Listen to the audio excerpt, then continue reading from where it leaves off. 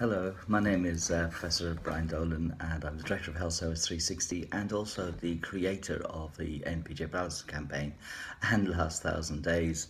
And Sarah mccrossan, lovely Sarah mccrossan, who's the Senior Transformation Manager at East Lancs NHS Trust, asked me to say a few words to you and also to give a shout out to a couple of really great folk and their teams.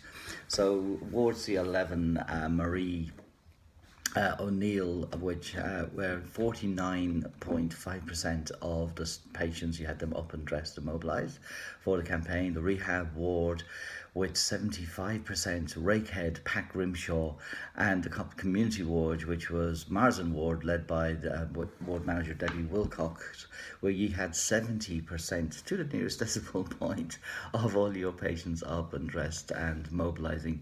And I've just been looking at your data, and you've done something very different and very special in East Lancs. And what you've done is you've had the vast majority of your patients have been not just mobilised but also dressed. And in many cases, it's been around the 85 to 90% of people who are mobilised have also got dressed. Whereas in East Lancs, you've had 96%, 19 out of 20 patients are not just mobilising, which is the key thing to prevent deconditioning, to improve their dignity and safety and all of those things, reduce falls, reduce pressure sores, ulcers. But what's fantastic is the way you had so many people who have also been dressed. That is sensational. And, absolute credit to you. And the people around East Lancs, their family, their loved ones who come in will know that they'll see their mother or their father, many of whom are in their last 1,000 days, can see them dressed. And those are the memories that they will have of somebody who had their dignity, who had their personality. Because when you're in pyjamas or in a gown, really you're reduced to a mosaic of detachable clinical conditions. Whereas when you're in your own clothes, you're that person, you've got a backstory, you've got a history. And, the fact that you've had so many people dressed is a tribute to you all. But the fact that you've done so well, and what's been really also fantastic over time, is bit by bit, month on month, through April, through May, through June, you're getting more and more people up, which implies that what you're doing is embedding this practice of getting people up, dressed and moving. We're going to keep the app going until for another 30 days, until the 25 to 44 days, 20 days. Today's the 6th of July, until the 26th of July, with a possibility we're looking at how we can fund it in order to continue this.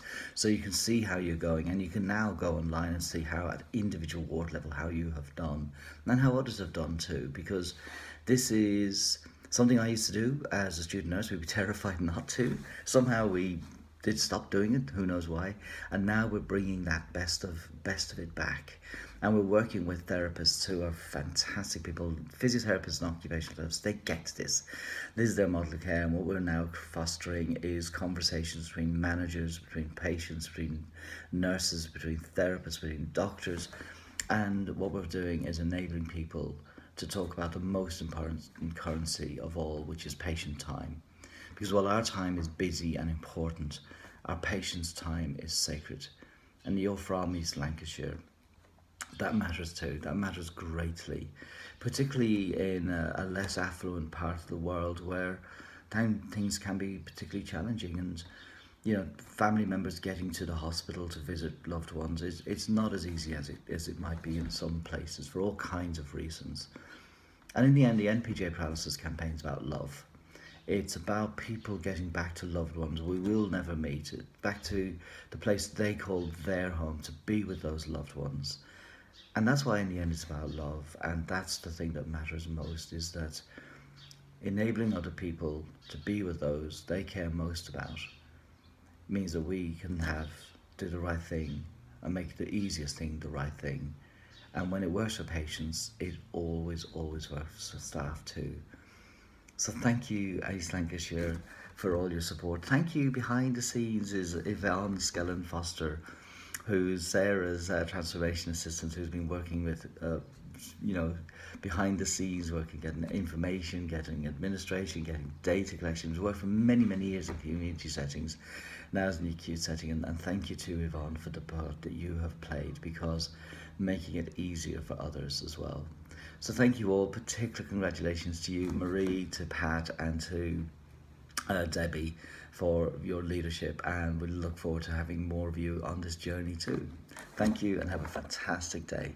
Bye now.